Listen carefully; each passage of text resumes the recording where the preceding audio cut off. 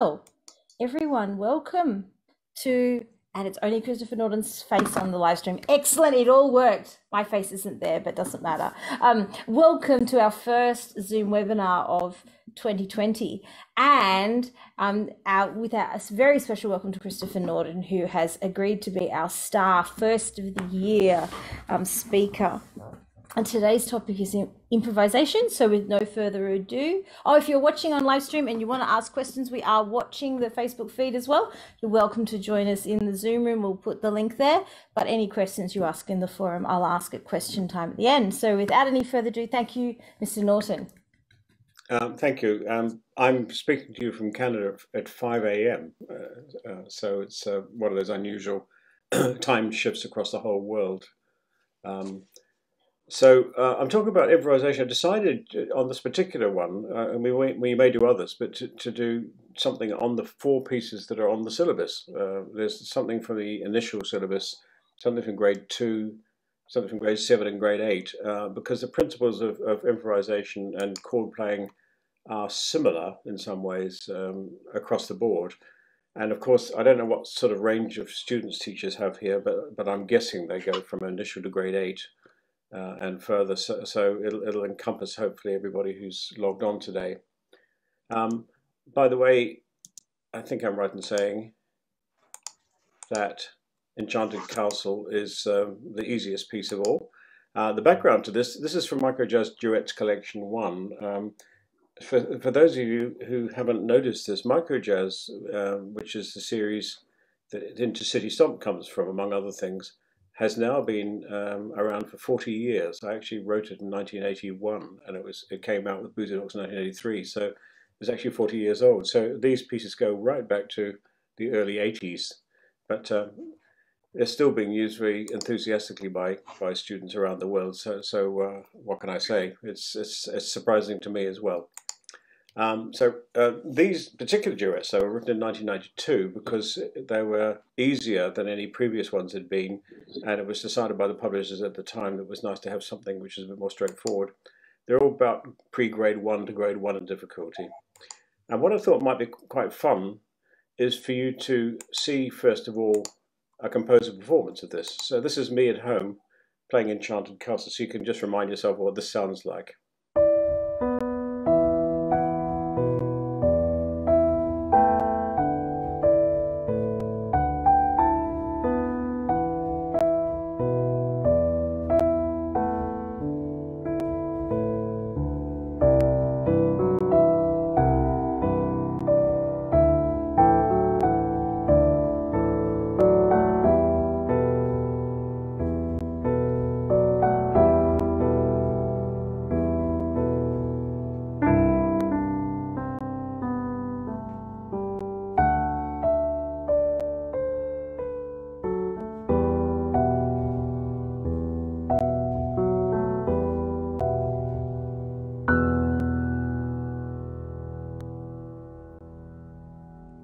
So that's reminding you, and there are some lovely performances of my pieces on YouTube, and that's another thing. If you're trying to improvise, it's quite nice to kind of get a feeling for the different versions of this piece which are available. This is a very nice performance of the same piece played by students.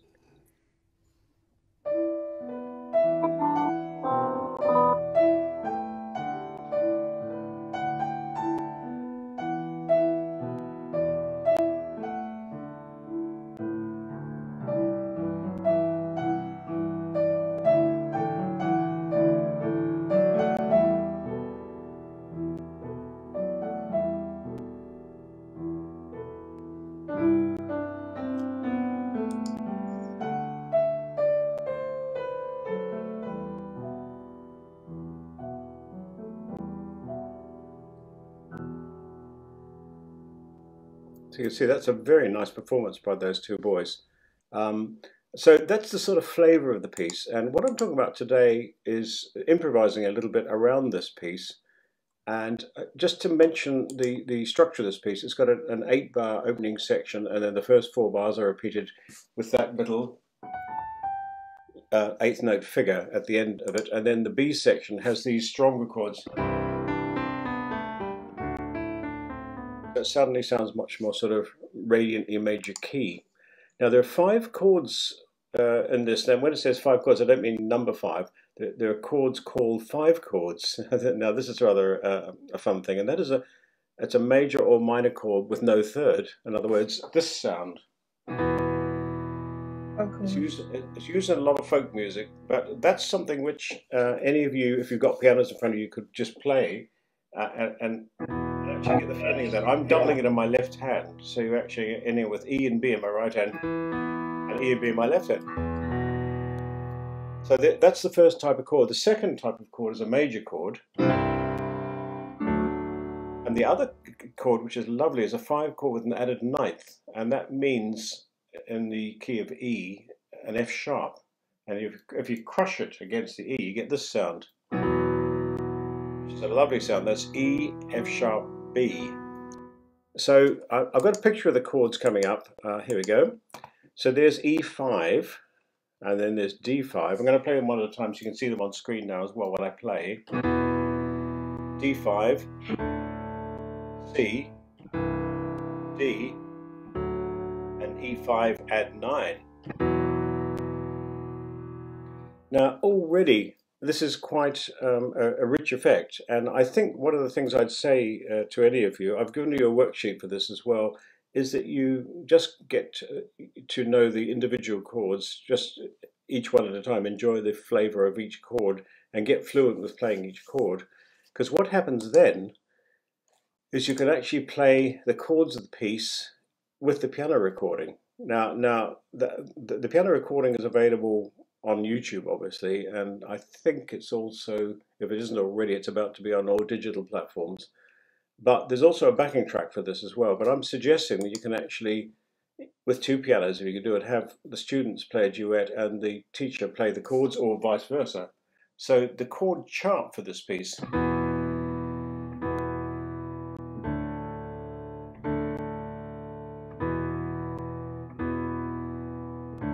so that's fine, and then C, D, and then this lovely E5. Little section, and ends with the E5 add 9.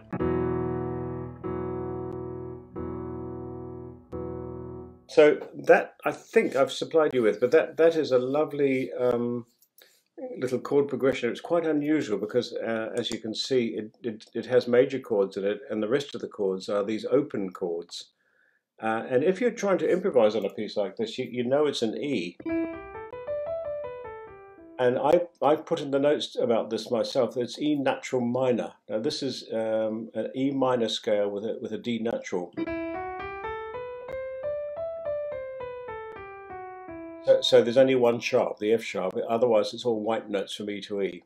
So again, doing simple improvisation with this piece, that scale will work very nicely. So play the chords of the piece with the recording. Now, I think this is the recording that you're about to hear. Oh yeah.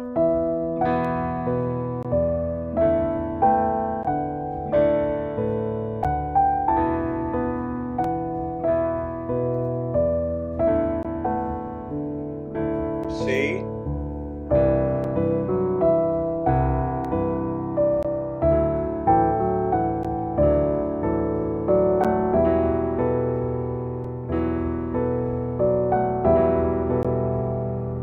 Play along if you can.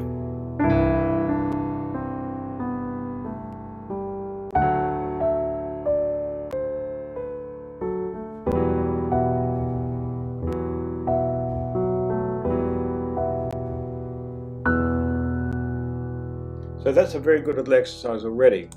What I suggest you do now is you play freely with the chords, and I just tried this out myself, is what you take the chord and you break them up into patterns.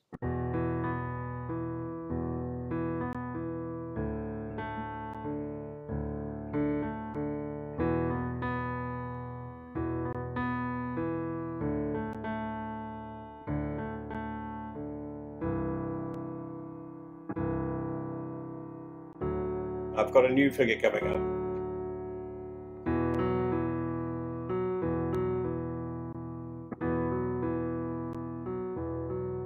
So that's the first thing you can try improvisation-wise, is actually take those chords and just arpeggiate them in various ways, making little figures out of them. So you're actually effectively creating a vamped accompaniment, you might say, using these very sparse chords. So that's a really good exercise. It's not too hard, I think you'll agree, to do. And then that's about it for now. I'm just going to go back on that screen quickly because, oh, that's Intercity Stomp. If you had that playing, somebody else playing that, so this is using the two duet partners, and tried actually doing some improvisation. I'm just going to play the left-hand chords.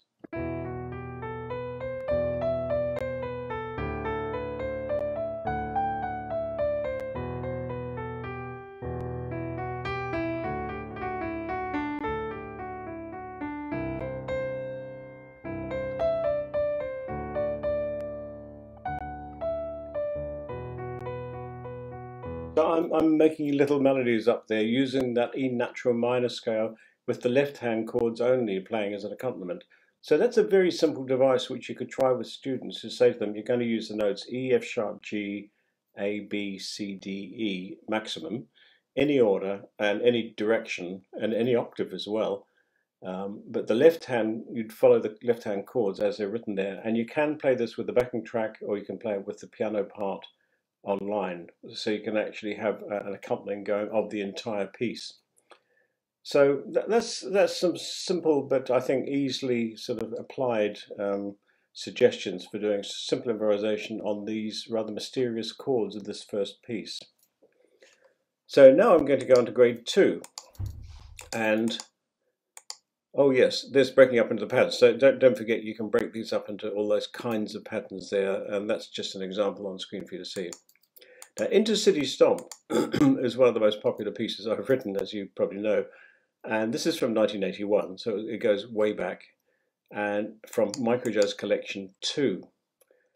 And this has originally was supported by MIDI files, which in fact are now available in a different format via the medium of SuperScore, which is an iPad app which has lots of my books on it as well. But the backing tracks are all available online now. If you look at my name on Spotify or on iTunes or whatever, my publishers have actually released all the backing tracks on all mediums, so you can actually stream the backing tracks for this. If you're playing the piece, you can just have a listen and getting a feel for the style, but also the backing tracks are very good for improvising on. Now here's me playing Intercity Stomp, and I recorded this a long time ago. I think it's back in the late 80s, but you'll see my hands anyway.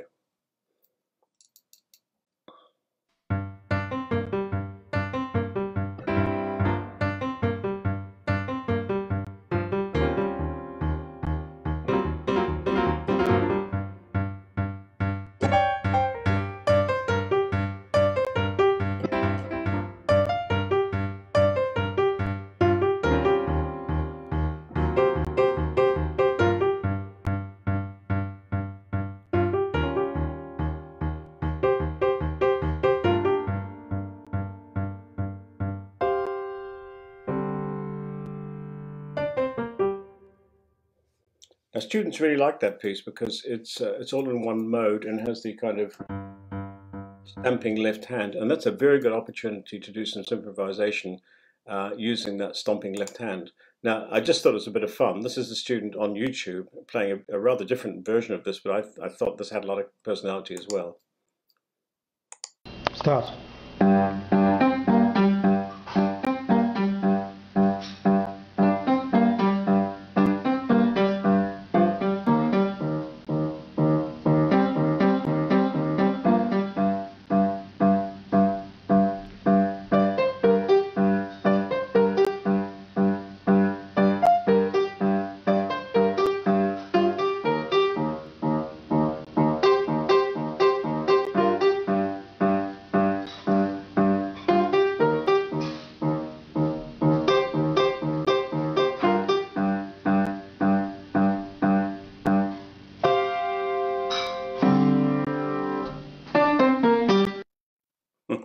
So lovely.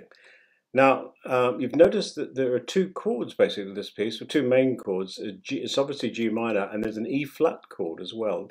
So the piece keeps jumping between G and E and an E flat of some kind. We're going to look into that in a second.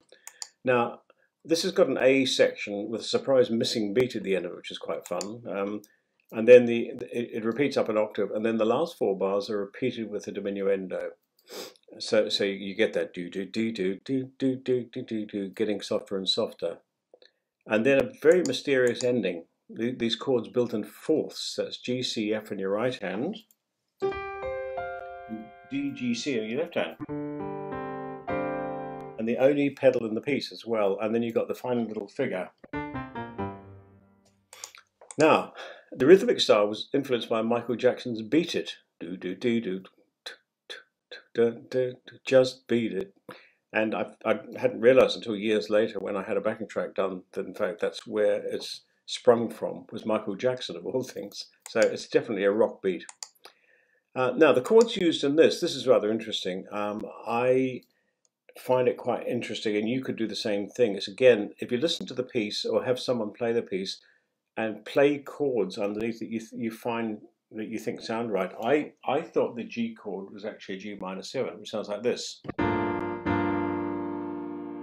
And then the second chord, E flat 13, and of course that unusual chord at the end. So you can tell straight away this piece is quite jazzy, and the use of a minor 7th chord, a 13th chord, and a D minor 11 is amazing, really, considering the students of 7 or 8 years old are playing this piece, not realizing they're actually playing quite jazzy harmonies in terms of the background harmonies to the piece. Now, the voicings, I just wanted to talk about this briefly because this is something which really comes into improvisation a lot. And that is the opening chord is a G minor chord of sorts. And a G minor 7 chord has an F added to a G minor chord, like that. But a typical jazz voicing is the one that I've got on the right there. You put the 7th of the chord in your thumb of your right hand. So here's G sharp minor 7, A minor 7. I'm just doing that same chord shape and moving it up a semitone. So you might like to even try that as a little exercise as well. Then you've got the E flat chord. Here's an E flat major chord. And then E flat 7, which you'll all know. But the 13th is where you have the 6th note of the scale, which is a C, added to the 9th note of the scale, which is an F, on top of that chord, and you get this sound. Or I've crushed them all together there, so that's an E flat 13 where I'm playing E flat in my left hand and then G, C, D flat, F, which is a lovely chord. And again, I'm shifting it up and down half steps there. And then the final chord, of course, is this thing called D minor 11. So these are the only chords in this piece, and that's why it's quite fun to actually look at this piece as a little chord study. But what I'm going to suggest you might do in terms of improvisation is this. You play the piece up to bar 20. Now there's what it looks like, the piece up to bar 20, and you can see it gets to the end of bar 19 and 20, you get. And what you do is keep those G's going. Now you can see from the tune, that's already sounds like a particular scale, and in fact that is the G minor pentatonic scale. And if you moved to an F above that, and a G above that, there's the G minor pentatonic scale. And a lot of pop music, a lot of soul music, a lot of R&B uses pentatonic minor, and this is no exception. So if you were going to keep those G's going,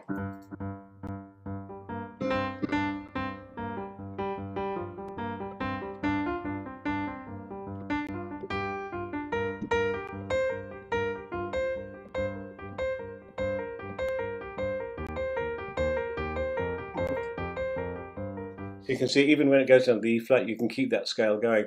So that's the first thing you can get a student to do, just completely freely play the G's in the left hand, because it's quite nice to keep that simple one-note accompaniment going, and try just making up little melodies using the G minor pentatonic scale, starting with just the first few notes, but expanding it so you end up with the F. And of course you can then add little grace notes.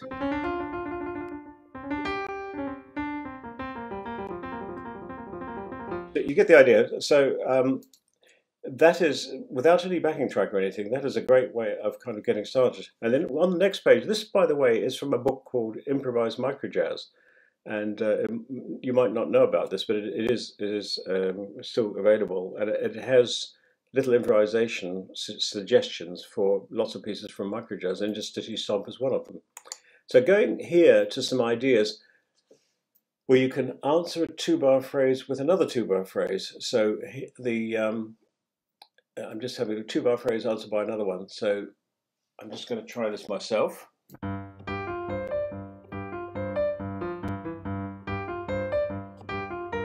Oh yeah, so you can see the idea is a repeated idea, and the second one, so that's a very simple principle, but it's a lovely one, and that is you have the same idea repeated 3 times, and then you answer the 4th time with a slightly different idea in the same rhythm. It doesn't have to be the same rhythm, but it works quite well, as you can tell. So I'm going to try a couple of those myself. So let's have another one.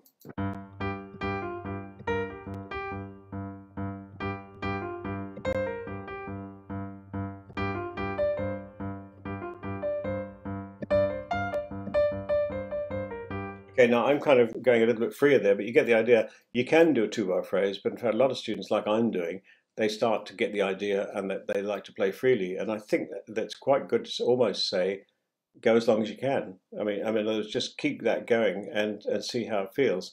But one thing that's just really exciting, of course, which I haven't mentioned, is you could actually say to them, at a certain point, if you feel it's appropriate, move to the E flat and then back to the G again. So you're going to get this.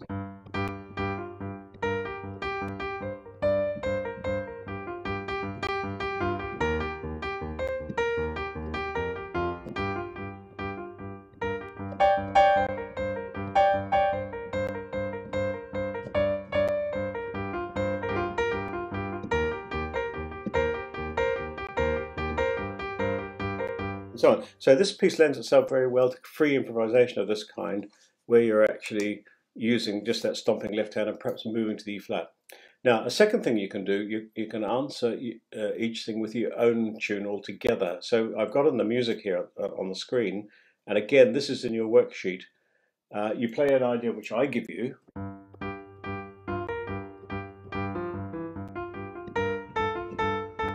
And what I've done there, this is interesting. Do you notice the scale here has got F, G, A, B flat, C, D? Because in fact I discovered you can use not just the G minor pentatonic scale, but also, or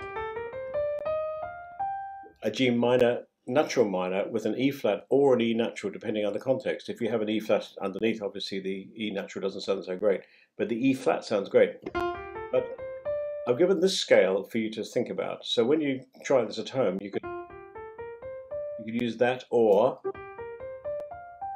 So in other words, starting the scale on a G or starting it on an F. So here's this question and answer.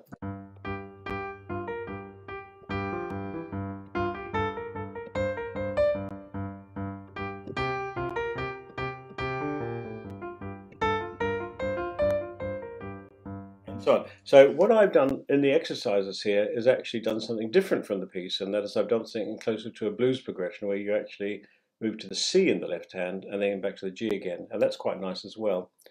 And then at the bottom of the page, it has completely your own thing. And you can do all sorts of things with this, but basically you've got the question and answer, so you're doing your own question and your own answer this time. So here's me doing my own question and my own answer.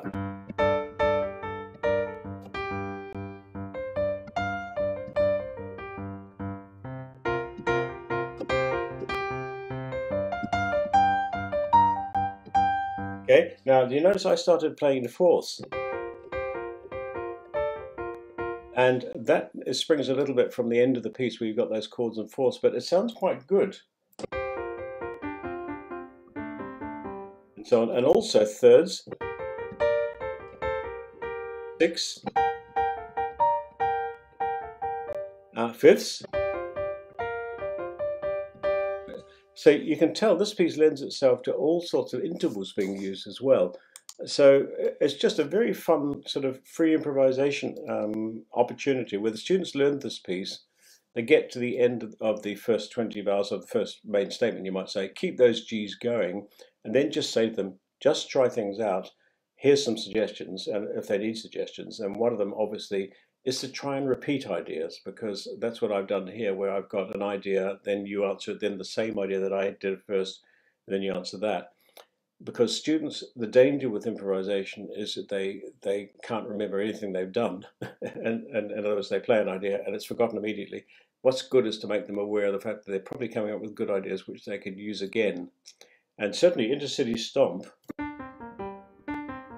uses ideas very economically. It's using the same ideas kind of circling round and round.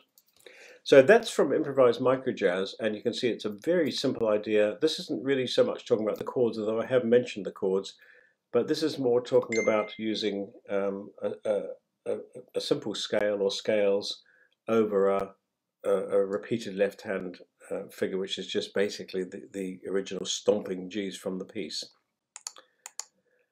Now, I'm moving on to a third piece now, because in fact, in the time we've got, I'm actually trying to sort of talk about 4 pieces altogether. This is from grade 7. It's called Pop Bossa. This is written in 1995. It's from the Latin Preludes collection. And it's used all around the world on examination boards, but the Associated Board has picked up on the Pop Bossa from the Latin Preludes collection in the latest syllabus. So it's great. I mentioned the Superscore app on the screen here. Again, the Latin Preludes collection is on it, and you can be playing those in an interactive domain and play them slower, because you can slow the whole thing down with the backing track slowed down as well. You can also remix it, so you've got just a piano or just a piano right hand. So do look into that as well if you've got an iPad, because it's a free app, and you can then download the collections like the Latin Preludes collection inside it. So that's what the cover looks like. And it's an easygoing 8-beat Latin rock style, and the basic drum beat of the piece looks like this. Now, this is an interesting other way of approaching improvisation on my pieces, is that you can take the original drum feel and start with that. So if you just look at that, I'm just tapping this on my knees here. Boom, boom, boom, bap, boom, boom, boom, boom, bap, bap, boom, jack, boom, boom, bap, boom, boom, boom, bap, bap. So you can see it's not too hard a pattern to get, but it is quite an intriguing one. So try tapping the pattern above. You're using your left hand and your left leg for the bass drum. So it's just basically a quarter note and then 8th note rest and 8th note. So it's that. And then the right hand, the rim part is your right hand, your right leg.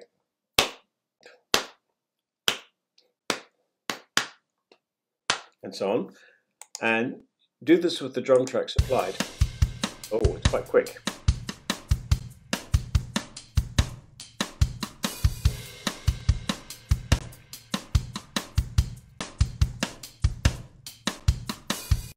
Now that drum part is actually from the MIDI file, which is inside Superscore. So you can actually make the drums play by themselves on that particular medium.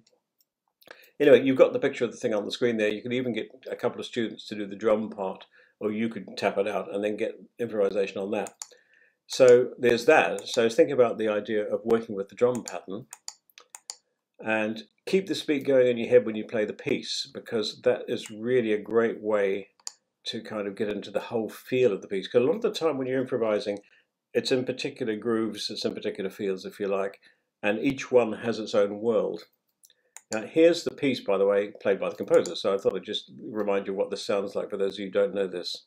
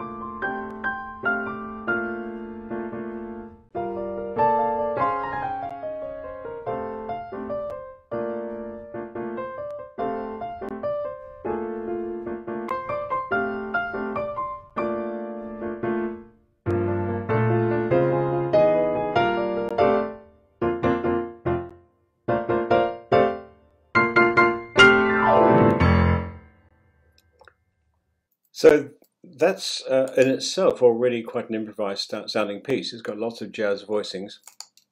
And let's just have a look at the rhythmic style. Has that beat referred to earlier, and the piece is got a strict beat going right through to the end. The first section is immediately repeated down an octave in the right hand. So you basically got the first idea, and then it's repeated. And then the B section ventures further away from the original key, and then that very rhythmic rising figure leads to a restatement, and it's broken up with 6/8 bars. So there's all sorts of interesting things happen in this piece. So just learning the piece is teaching you quite a lot about improvising in this kind of style. The backing track, of course, really spells it out. And I'd like to talk about the chords of this for a start. So this is quite interesting because it's not very complicated. So you've got this.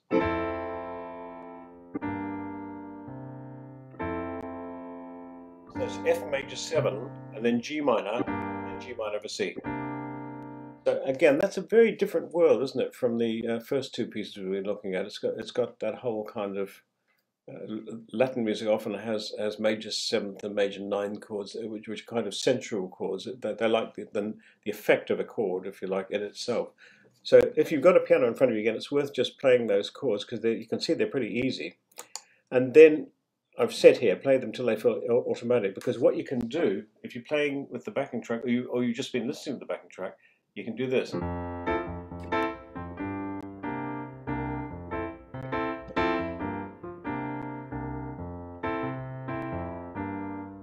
Just play around with those two chords in a rhythmic feel which sounds like it fits with the track, and that's a very good little exercise improvisation wise immediately.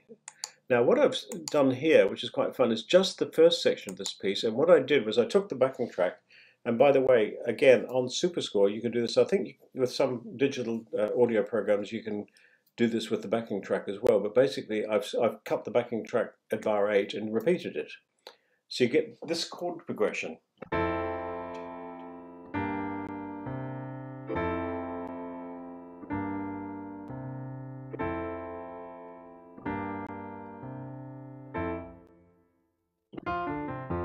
And that's quite fun. So you've got a stop in bar 7, and then you've got this little figure as well. In jazz sort of situations, if you like, quite often that happens, and that is you're not just playing chords, but you have to actually join the group for certain unison figures or for stops. And so this is a good little exercise for that. Now I'm going to play the track with us now, I think.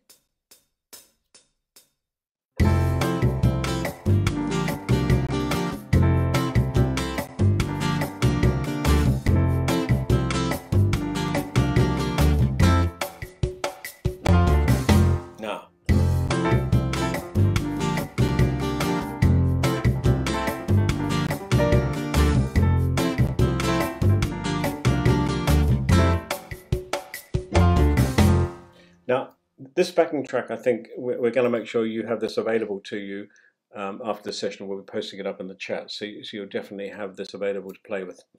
So that's a good start. You notice I was just making rhythms up, and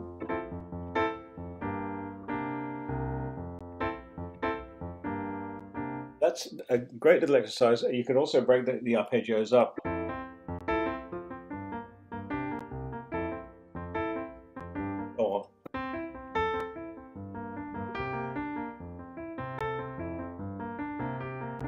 And so on. So you can tell it's quite easy to try and sort of break the chords up into one note and two notes, or into arpeggios like I just did. And that's another improvisation thing which students were well advised to do. Learn this very simple chord progression and then try and just do simple variations on it using arpeggiation or breaking the chords up into broken chords. Now, trying your own chord rhythms with the track is what I've been doing. So there's another picture of the track, but now you can imagine you can actually play the backing track. So listen to the track now and imagine the chords, the rhythm that you might play.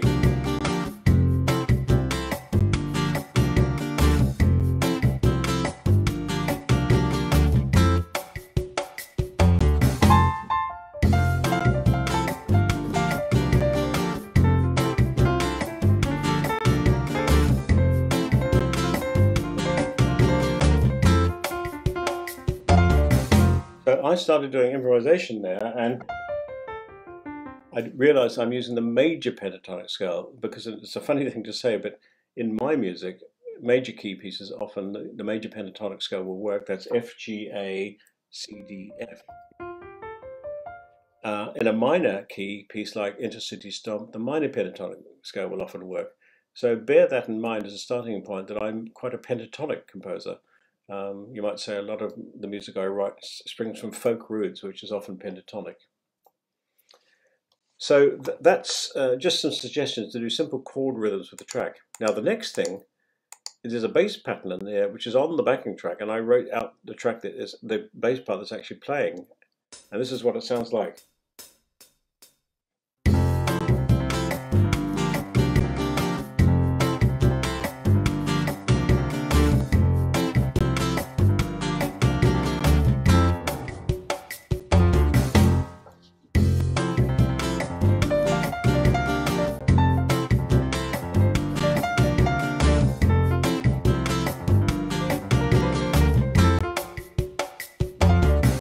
So I'm jamming away there on the pentatonic major scale and doing sort of simplified version of that bass part. So you can actually accompany yourself with the kind of bass pattern as well, which is quite fun. And then the other thing, which is amazing, there are left-hand chords in this piece which are actually written in the music, which are very jazz. And look at these chords. And I'm just going to play them by themselves for a start. It keeps on saying, and then. Now that looks fine, but if you actually then play that with the track,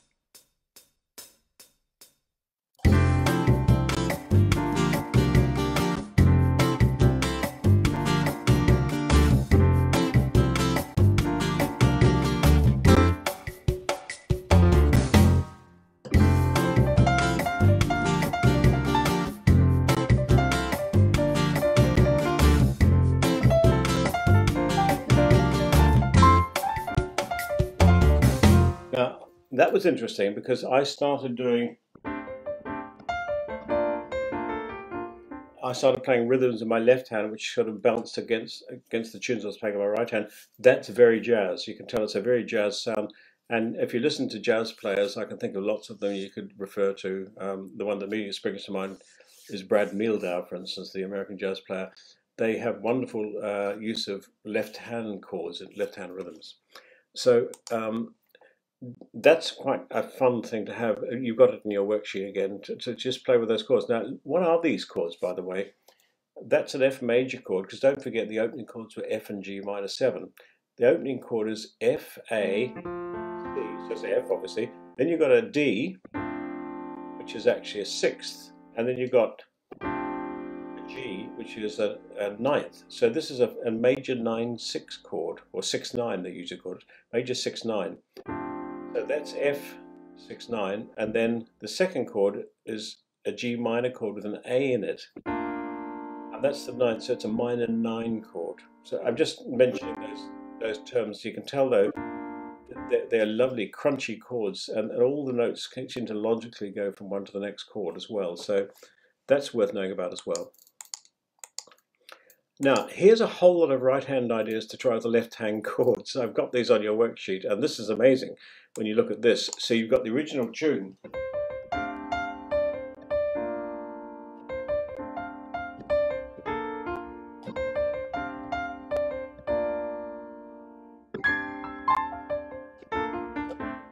So that's that. Now, changing rhythm. Add grace notes.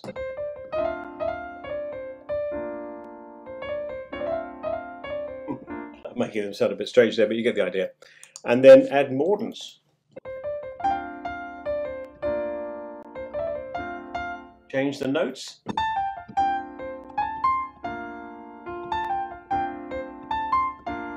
Add extra notes.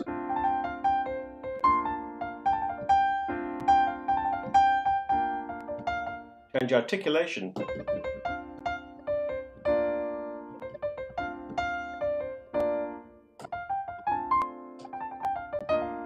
Now, you can't read this print very well, but it's combining all this element. So you can see there's lots of things you can do with your right hand just using those two chords. If I just go back a screen, I think I'm right, I can do this. That's gone too far. Hang on a minute. Here's the bass part. Here are the chords. Yeah, it's using these chords in your left hand and doing all these right hand devices with the chords. That's like a little compendium of improvisation things you can try out. Original tune, changing the rhythm, grace notes, mordents, changing the notes, adding extra notes, changing articulation, and then combining them all madly in one compendium, if you like. So that's Pop Bossa from grade 7. Now, that, by the way, is my grandson in Toronto, and he's, I think, just done grade 3 piano. And in fact, I think he did Intercity Stop when he did grade 2 as well, so there you go. But this is Jingo from grade 8, so this is the most complicated piece which I'll be talking about during this little session.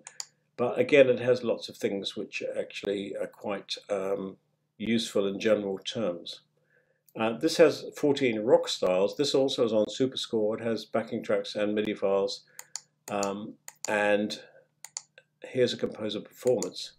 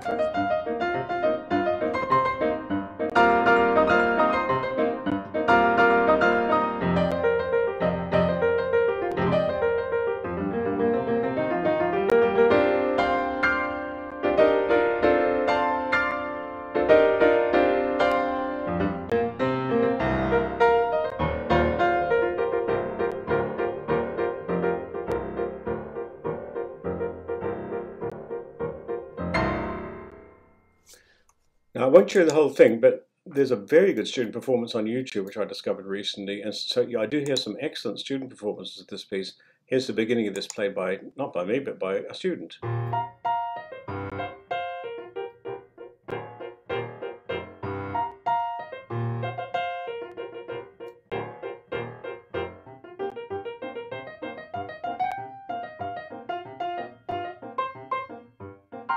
So do seek that out, because that's a really good performance. Okay. Now this is in C minor, and you've guessed the scale that's used is pretty much all C minor pentatonic. So this scale here, and it has that repeated idea at the beginning, and then you got the main idea, which is the fast one, that one. And the ragtime left hand. So it's a very fast moving right hand melody leading to syncopated chords, these ones, which is a really useful thing to know about as well if you're doing improvisation. And then it's answered by new very syncopated 16th note ideas as punctuations, and so on. And so it's full of excitement, this piece, but it's all very much rooted in C minor pentatonic. So that's just a quick look at the structure of the piece, the development. It moves to F for the first time in the middle section, then goes back to C again, and finishes at the extreme ends of the piano. It's rather exciting to try and play something with a 16th note syncopation at the very end. So here are the chords used in Jingo. Now these are really unusual. Have a look at this. Look at that. E flat 6 add 9, C7 sus 4, C minor 7, C minor 11, C minor 9 over F, and D minor 11 over C. Now I'll play these one at a time on my piano here. That sounds rather nice. That's E flat 6 add 9, C7 sus 4, C minor 7, C minor 11, C minor 9 over F, and D minor 11 over C. So those are worth just playing around with, just to get the feel of those, because you could end up, I think, make up a lovely piece, a free piece.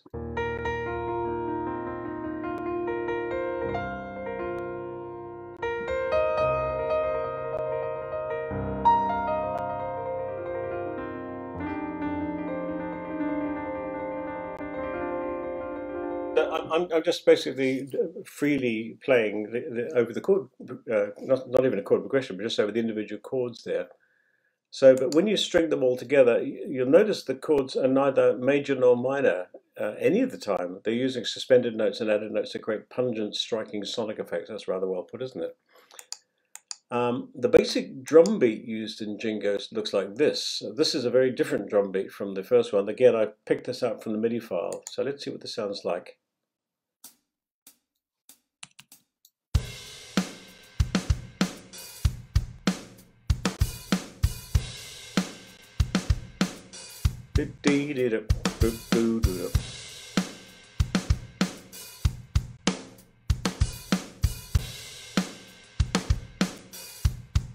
And so on. So that's a useful pattern. You've got that in your notes again. Use the drum beat to help create ideas in this very specific style. Now, if I just go back on that screen once again, I'm just going to play that.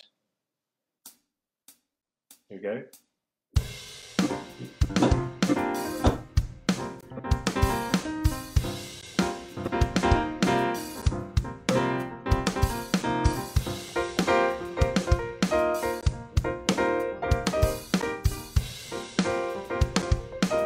So I'm just creating little ideas there using that drum pattern. Now, funnily enough, Jingo was written with a Yamaha drum machine back in 1987, which had a pattern on it called Jingo. So I was actually using that drum pattern as a starting point of the piece.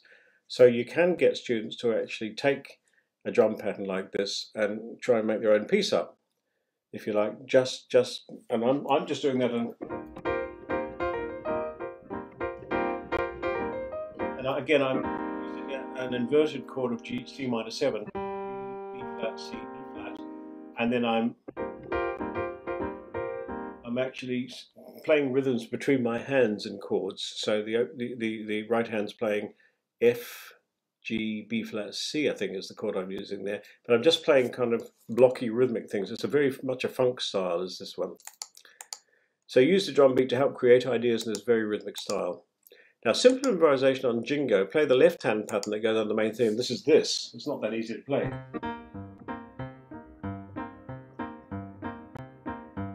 Okay, so just trying to get that going. And then the right hand uses the C minor pentatonic scale.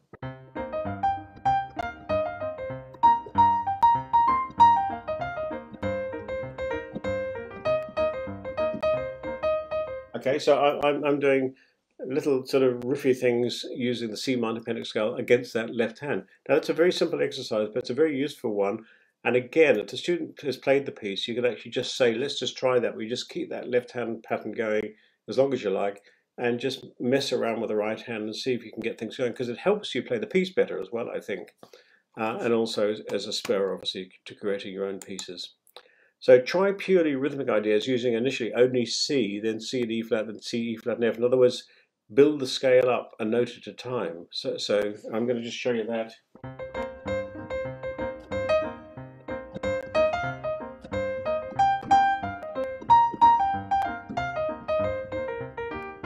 So you can tell straight away it's giving a good shape to the improvisation there. We're actually starting with one note and then adding the next note, then the next one. Try in different directions, repeated notes, chords made from the scale, go crazy.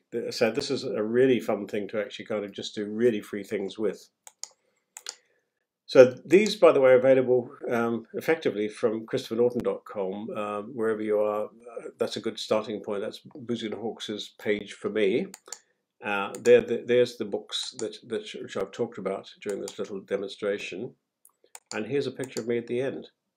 So I'm stopping my sharing now because, in fact, I've left enough time, feedback, questions, or whatever. Sarah. over to you, I So think. there's a question in on Facebook, and I actually answered it, but then I saw your next piece and thought maybe I answered it wrong. So the question was, why did you use a ninth chord instead of using a sus2? And I responded that it was functional harmony versus the guitar chords. But then in the second last piece, you used a sus4 as well as a ninth chord. Yeah, So yeah. maybe your reasoning is different to what I assumed.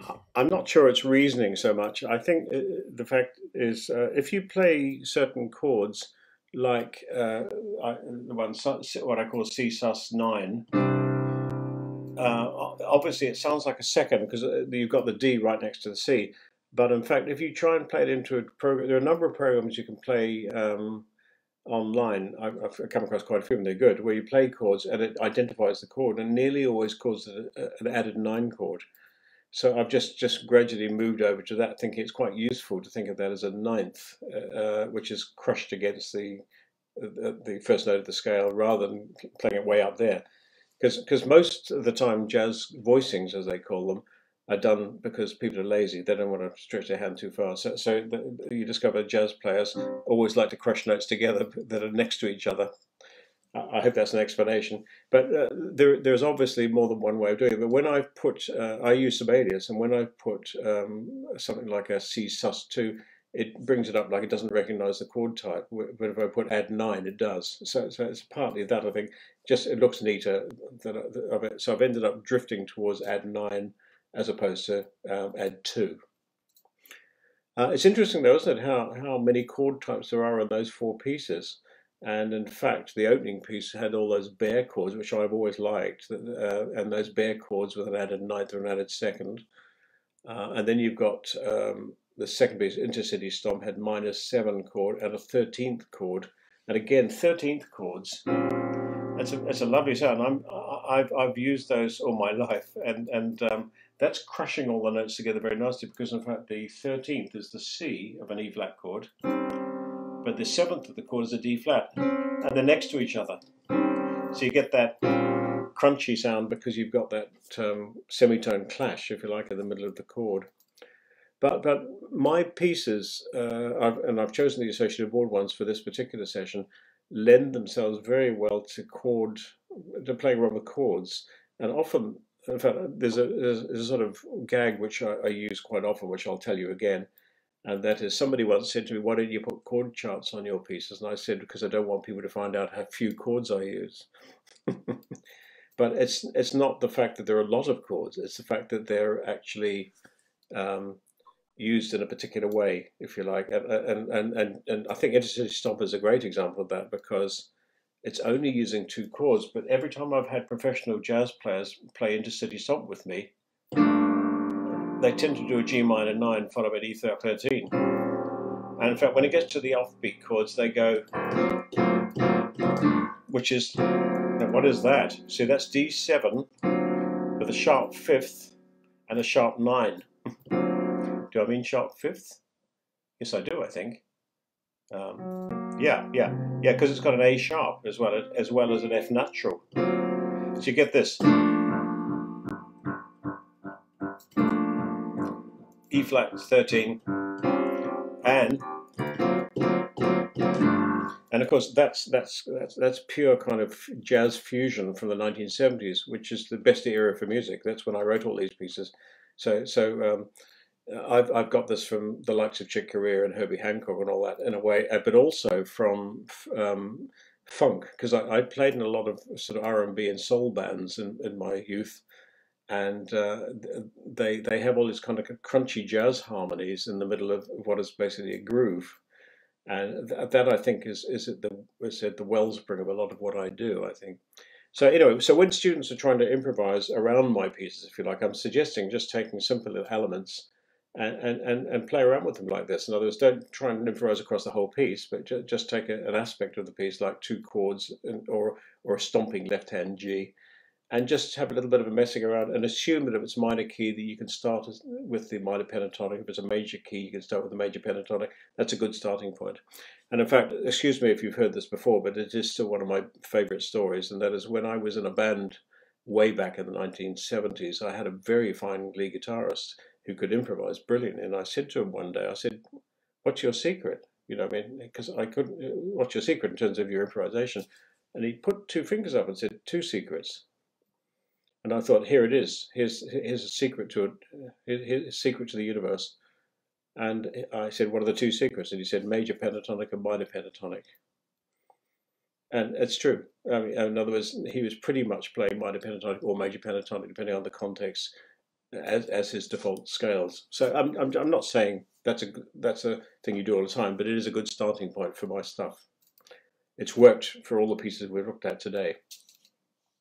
And I did wonder while you were talking, when you improvise or compose, do you plan the chord plan first, or do you improvise and let the chord plan evolve all by itself while you're composing? It's kind of it's a blend of the two, I would say, because I'm quite melody driven, so I tend to be writing melody, but then at the same time I'm sketching out what the harmonic framework might be, and I also like to catch myself by surprise and think, oh, I can hear a chord here. I don't know what it is or why I've done it, but let's try that.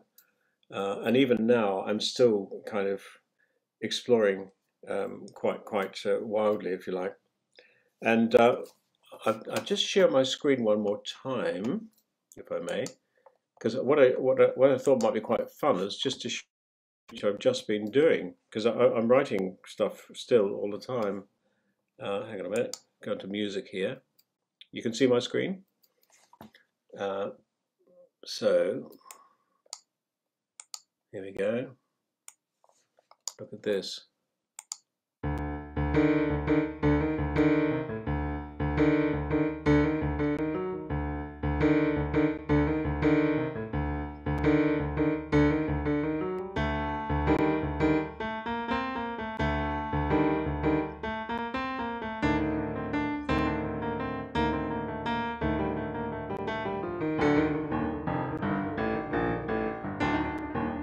So this is something called the Bulgarian Suite. It's about to come out through 80 Days, my own company, but it's basically using old Bulgarian folk music and scales.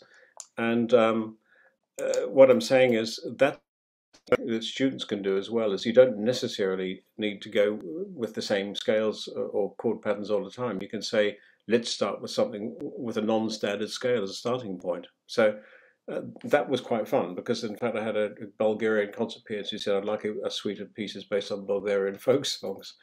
And I've done it, but you notice that piece has also got that kind of funky overtones as well. In other words, it's related to Jingo a little bit as well, but it's using all these kind of Arabic scales, you might say, instead of the pentatonic minor and major.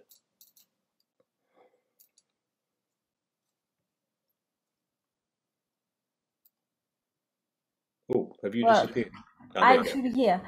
Yes, it's getting late. It's probably not getting late to all our friends in the UK, but for us on this side of the world, it's It's getting a nearly little bit bedtime. late. Yeah. Just before we finish, does anyone have a last minute question before we farewell Mr. Norton for his to finish his, or start his day, and some of us to finish ours? That's right. Or do our homework, maybe. I'm not sure in Singapore whether there's still time for homework up Oh, there. there's a question from Lorraine, is there? Yes. Mr. Norton, can you hear me? I can. All right. Okay, so I'm a semi-jazzer. I play lovely chords. Can you tell me how to free up my mind to make the right hand do what you do? You make it look so easy.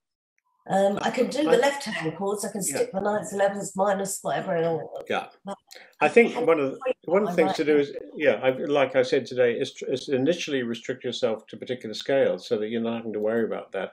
And then what you're doing really is trying to play things which are nice rhythms against the left hand, I'm or doing against that, but it the doesn't opposite. sound like what you're doing. But I think I'm just prepared to go for it, and I've done a lot of it. So obviously, it's just a matter of the more you do, the more it becomes fluent. But Is it a I've lack of discovered confidence I've then? discovered that with students, that in fact, if you say to them, have a go at this and play as long as you can, it's almost like going beyond the point where you'd normally stop, if you like. It's another thing to do. Try and build a solo by starting again. Think about that idea of starting with the first note of the scale and then adding the second.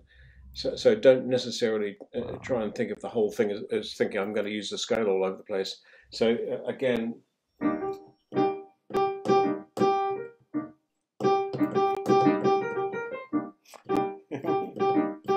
you know what I mean? So I'm just deciding to start on a G there and just gradually expanding it. So, but it's very rhythmic as well.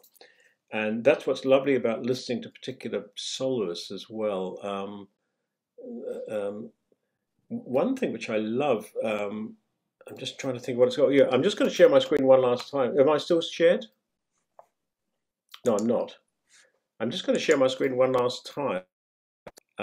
Because I sometimes hear things, and this is another important point. Look at this. So recently played. I'm just going to type it in. That's my wife's picture there, by the way. The Philadelphia Experiment. What? Here we go. Philadelphia Experiment. What about this?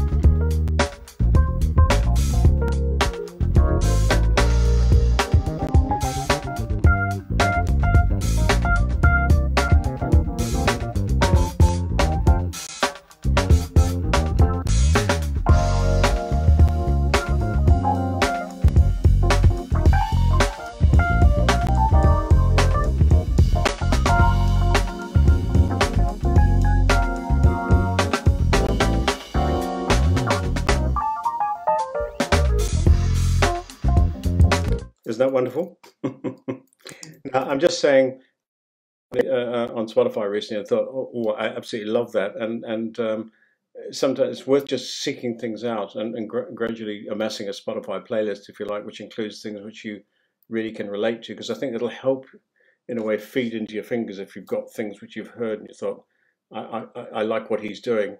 That's using old minor pentatonic as well, you notice that, and it's wonderful use of left-hand rhythms, but it is definitely playing the left hand off against the right hand. So I'm just saying, I'm still at a stage where I hear things and think, oh, I love that. I'd really like to not to add that to my armory, but just it's part of my mental image, if you like, when I'm trying to do improvisatory things. I hope that helps. Thank you.